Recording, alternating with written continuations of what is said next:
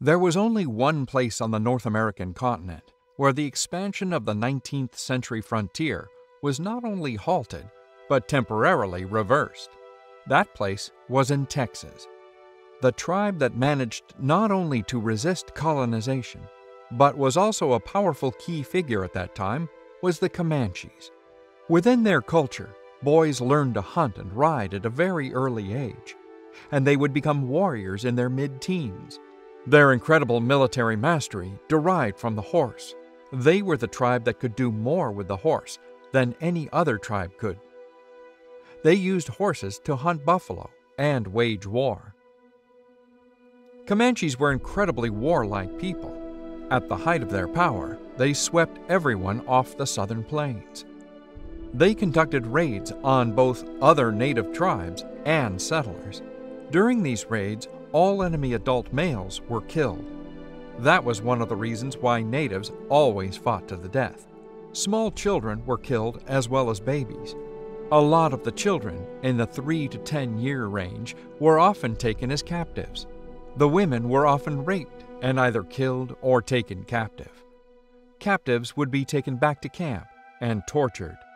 Tortures include cutting off parts of the body, torture by fire, and gang raping women. Many other tribes completely abandoned the southern plains rather than continuously fight with them.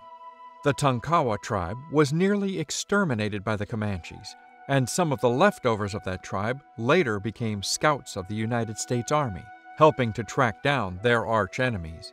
Long before the conflict with American settlers in Texas, Comanches made life miserable there, not only for the Spanish colonials, but also for the Plains Apaches. The Comanches rode the southern plains to hunt buffalo and raid. The Lipan Apaches took the full force of their attacks and were driven from the Texas plains before the first Anglo-American settlers came. They were forced from their original homeland by the Comanches and ended up settling in New Mexico, Arizona, and far west Texas. On the other hand, the Kiowas formed a strategic alliance with the Comanches, often warring and hunting with them.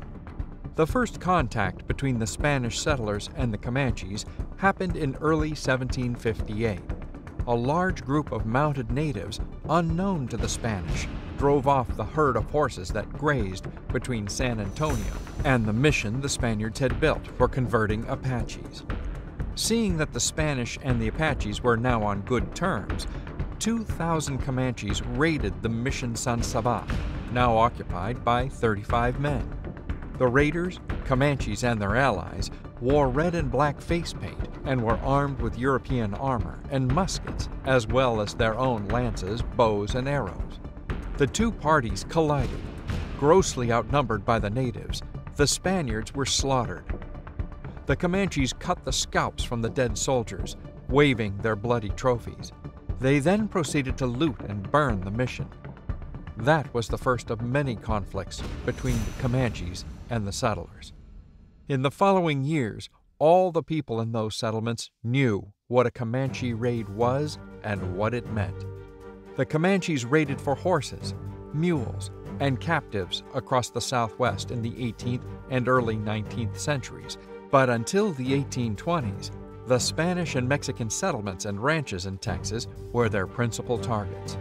In 1836, a 9-year-old girl named Cynthia Ann Parker was kidnapped during a Comanche raid in North Texas.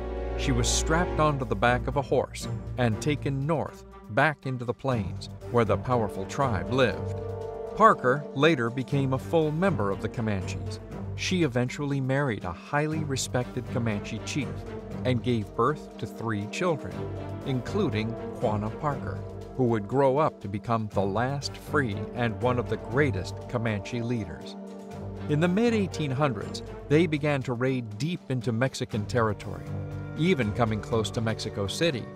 They would raid under the Comanche moon, meaning they preferred to raid at night, in full moon, so that they would have better visibility. The most famous Comanche raid is the Great Raid of 1840. The raid came as a retaliation for the Council House fight. a tragic incident that occurred in San Antonio in the spring of 1840, when Texas officials attempted to arrest a Comanche peace delegation, while the two sides were attempting to make peace and exchange captives. Fighting broke out, and 35 Comanches, including 12 chiefs, were killed. The remaining 30 Comanches, primarily women and children, were imprisoned by the Texans. 7 Texans were also killed in the melee, and 8 were wounded. As a response, a few months later, the Comanches launched a retaliatory raid. An estimated 500 warriors, led by Chief Buffalo Hump, made a sweep through South Texas, completely devastating the towns of Victoria and Linville, killing 25 Texans while stealing and burning settlements. During and after the Civil War, things were chaotic on the frontier. On one side, there was an expanding industrialized civilization trying to expand westward. On the other, there was vast land ruled by fierce native tribes unwilling to subdue. Just how bad things were could be seen in the number of settlers who had abandoned their lands.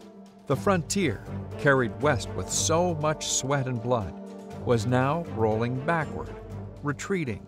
The reason for this reversal of what previously and elsewhere had seemed inevitable was the fierce war-making ability of a relatively small number of Comanches who terrorized the Southwest, forcing those who'd settled the lands west of San Antonio to return to the relative safety of what was then the largest city in Texas. After years of such depredations, the U.S. Army in 1871 sent Civil War veteran Colonel Ronald Slidell Mackenzie to put an end to the resistance. His mission was to defeat the Comanches, who controlled the area stretching from west of San Antonio and up the uncharted Llano Estacado into what is today the Texas Panhandle. It's important to mention that the Comanches relied vastly on the buffalo for food and supplies, knowing that the settlers started to exterminate the buffalo. With the eradication of their primary food source, they were very weakened. In a series of bloody conflicts over the next few years known as the Red River War, the U.S. Army managed to defeat the Comanches and the Kiowas, therefore forcing them into a reservation in Indian Territory, today Oklahoma. Thank you for watching. If you like the content, please consider sharing the video and supporting the channel on Patreon. We've also launched our merch, so make sure to check it out. The link is in the description.